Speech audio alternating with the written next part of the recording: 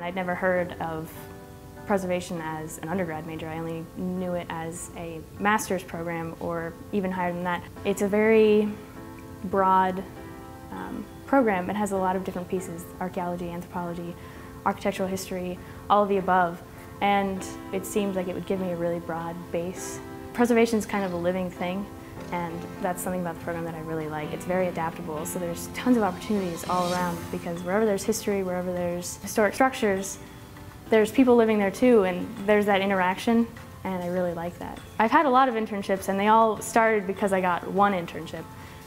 In my sophomore year, I was asked to work for the Preservation Society at City Hall, going through building plans. I've had a standing internship at Preservation Society since then, doing other projects, and through that internship I got an internship at the city, again, on historic lighting, which I'm still doing now.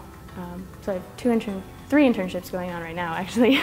And even if I never use my lighting knowledge about anything, I now have learned how to catalog the information. I've developed my own system for going through all of this information and sorting it down to what I need. And I think every student in the CHP program, they can take what they want out of the program and then get internships or apply to jobs that kind of fit what they want to explore and experience. So the program is very adaptable, because you can really take what you want out of it and then pursue your own interests. Although I am taking a year off, I'm using that time to get more experience, because I really want to be in the museum world, probably art museum world.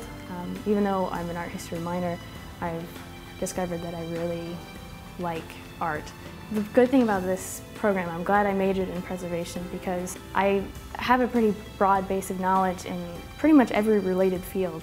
I could pursue anthropology if I wanted, or archaeology, architectural history, art history, which is what I'm going to pursue. I could pursue history in general. As cliche as it sounds, probably what I'll take away from my time at Salve is to be adaptable and to have an open mind. I was always that person that just wanted everything lined up.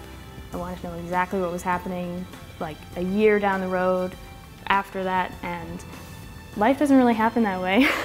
I mean, all these internships, I never would have foreseen those. They just kind of happened, and they happened because I was in the right place at the right time and knew the right people.